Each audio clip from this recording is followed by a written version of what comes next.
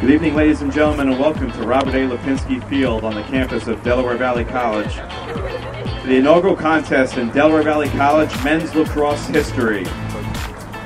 Tonight's game is a non-conference match featuring the visiting Mighty Macs of Immaculata University and your Delaware Valley College Aggies. The addition of lacrosse to our varsity sports program was made possible by the new Lipinski Field.